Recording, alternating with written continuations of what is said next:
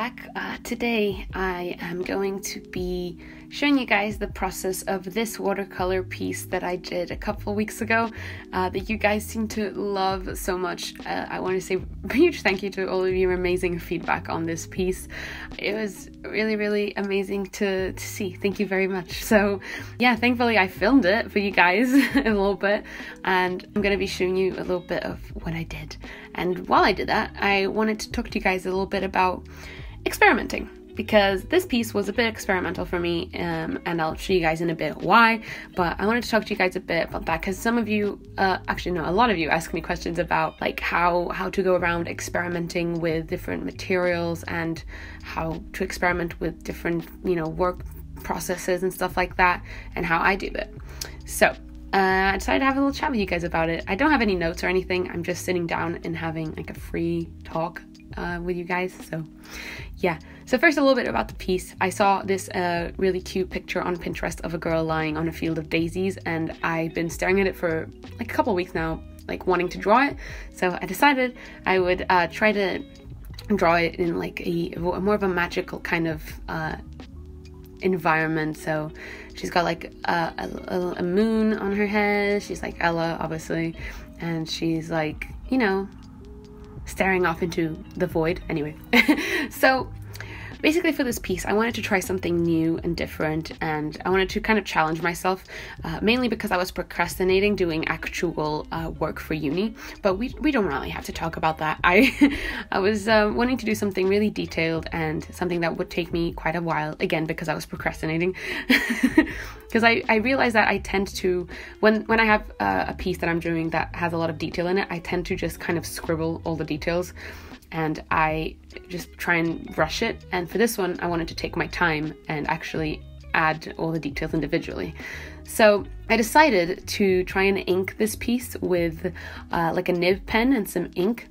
Do, for future reference, check if your ink is water resistant, because I didn't, and apparently the Winsor & Newton inks are not.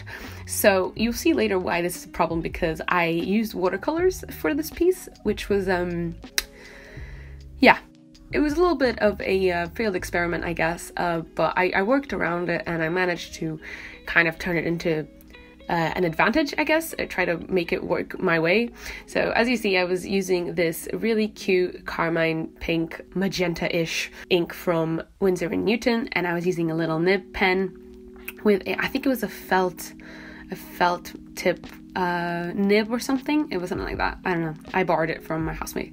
Anyway, yeah, this piece actually really inspired me to go out and buy some actual water resistant inks, and the next day I did, and I bought like 3 different colors and a new set of inking nibs and stuff like that. So yeah, I really loved the actual inking process. It was really therapeutic and I enjoyed it very much. And of course, I should have again checked if the ink I was using was accurate for the medium I was about to use on top of it, but it's fine. So that's just a piece of advice. If you're ever trying to experiment, do make sure it's not stupid. Do make sure you know what you're experimenting with and try and test things out, which was again another thing I did that was really stupid. I tested this out only after I inked it, which was like someone explained this to me. Why did I do this? So I tested out the ink, and how it worked with water and other soluble stuff on another piece of paper, but it was after I inked this piece. So dumb. So when I was inking it, I kind of had this oh shit moment where I was like, what am I gonna do? And I decided to go ahead with it and try and work with it to the best of my abilities, and again keep challenging myself and like accepting my mistake and trying to work with it, because I feel like, again, I do this a lot. When something goes wrong, I try to scrap the whole thing and start over instead of dealing with my mistakes and like trying to work with them and work through them. So this is again something that I'm trying to work on this year. So after I inked this whole thing, I let it dry for a couple hours, again trying to avoid as much bleeding as possible, which didn't really work. Because as you can see, when I applied the first wash of colors, you can see that a lot of the pink started bleeding. See, this wasn't a huge problem anywhere else except for the face, because sort of in the end, after adding a lot of layers, it was okay. Like it just kind of looked like she has a bit of pink eye, or she looks a bit high, but like besides that, it's fine. So I then added a bunch of masking fluid to all the daisies and everything, which again, a problem because it bled all the pink ink under the masking fluid and it didn't react very well with the masking fluid. Should have experimented with that, but it's fine. We went with it. So yeah, experimentation. As I said before, do make sure you experiment on like a little piece of paper and just do some swatches. Try it out. I should probably learn to do that and just think about what I'm going to do before I dive into something, which is sort of what I'm trying to do this year, is to kind of plan out things a lot more rather than just jumping into a piece head on without any planning, because I tend to do that a lot, not only in my art but also in my life. So yeah, I've been thumbnailing a lot. I actually thumbnailed a lot of stuff for this piece before I did it, which was, it's something that I'm getting used to now. Thumbnailing, it's really helpful, so I definitely recommend thumbnailing stuff. It's again something I experimented with a little bit at the beginning of this year, but I really enjoyed it. So after I added the first washes, I guess, the base of the watercolors, I kind of stuck down my piece to my table so it didn't move, and I started working on it. And I sped up this part a little bit because it's a bit slow, it's watercolors, so it'll be fine if I speed it up. As you can see, it wasn't as bad as I was expecting it to be. It's just that everything has this pinkish hue, sort of, and all of the freckles kind of bled in a little bit, but it wasn't as bad as I thought it was going to be. And actually, a really cool thing is that when I worked in on the jumper, I was only using this like minty green aqua color, but the bleeding from the pink ink made it look like this tie-dye like galaxy sort of jumper, and I think it looked so cool, so I decided to work with that and kind of like try and bleed it as much as possible. And see, this is kind of what I was talking about in terms of experimentation and how you should experiment, because then you find these things out that you really didn't expect or could never even have imagined was going to happen. So it was a really interesting thing to see, like how the mint watercolor was working with the pink to then make this really nice purple bleed, and it looks like a tie-dye sweater. This is why I'm trying to like branch out a little bit this year and try different things, and yeah, some of them are gonna be a bit of a fail. Like I immediately thought, oh god, why am I filming this? This is gonna be a failure, a mess. Why am I filming it? But I kept going with it again. So I do really encourage you that if something is going wrong, just persevere and go through with it until the end, and then make your decision, because I feel like if I gave up on this one early on, as I would have like in the past, I wouldn't have come out with probably one of my favorite watercolor pieces that I've done in a long time. And the difference is that I persevered with it, and I kept working on it, and I kept trying to work with it until I had something that I was happy with. And I'm really happy and proud of myself, because me from a couple weeks ago wouldn't have done that. And now it's probably one of my favorite pieces that I've done in a long time, and it's up on my wall. So yeah, I kept working with it. Oh, I should mention, I'm using my ARTEZA 12-pan watercolor set to do this piece. I love these watercolors so much. They're so bright and beautiful.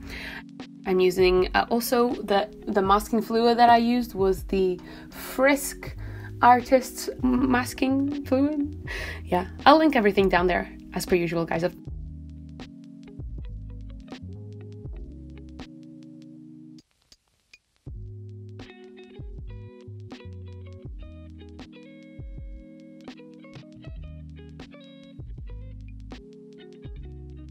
Yeah, I don't think I've got that much more to talk to you guys about experimenting. Just definitely do your research before you do something, because things go wrong, obviously, when you're trying new things out.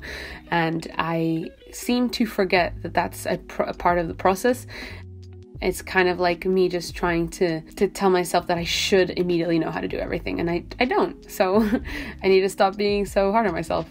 And of course, now we get to the sexy peel porn of the masking fluid. Oh yeah. Oh yeah. This is probably my favorite part of just everything. And I think many, if not all of you, will agree.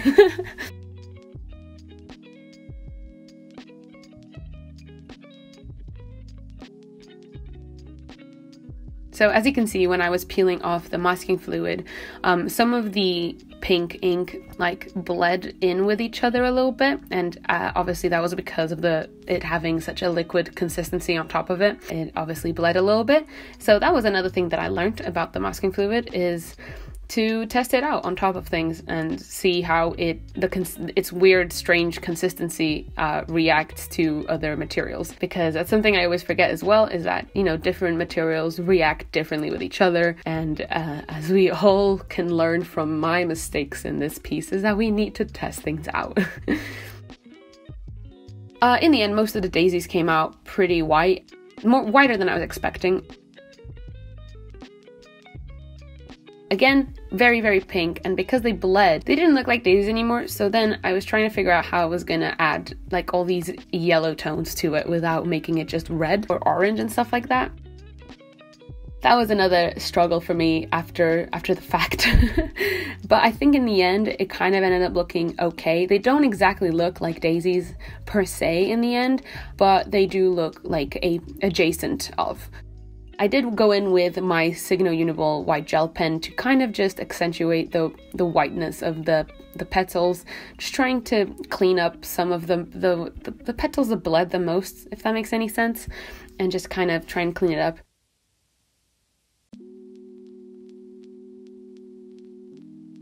Again, I was trying to do this thing where I push through and do all the details to the best of my abilities and not like rush through things, which is what I normally do. So obviously I got bored of it really easily, but I got through it and I did it. And then I got to my favorite part, which is adding all the highlights. So that was fun. So I added all these cute little highlights to her hair and to the grass and everything, and it started looking really finished, and I was starting to really fall in love with this piece, and I was like, okay, persevering was a good decision. I'm really, really loving this now. And so this is when I started adding all of these like final details that I thought would really make it look finished and like everything was intentional. That's another thing about mistakes, and when you're experimenting with stuff, try and like work through it and make it intentional, because yeah, you should accept your mistakes and everything, but try and work with them in a way that you can pass them off as intentional. And yeah, I think that's the best advice that I can give you. As you can see, I went in with the yellow, like a really bright yellow, to try and contrast the pink a little bit. And I went in with a couple of layers of this just to really make it pop, I guess, against all the other colors and the really intense pink hue everywhere. And I think I ended up looking like daisies a little bit. So I'm not mad. I'm not mad.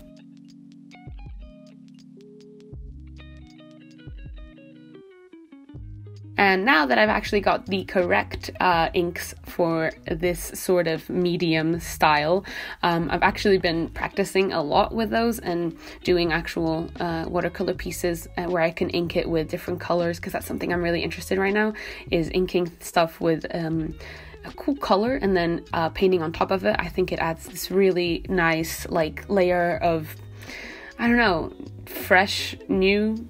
I don't really know how to explain it, but I just think it looks really different and original, and it has this extra sort of magical vibe to it. I don't really know how to explain it, but I just like seeing things inked with bright colors and then painted on top.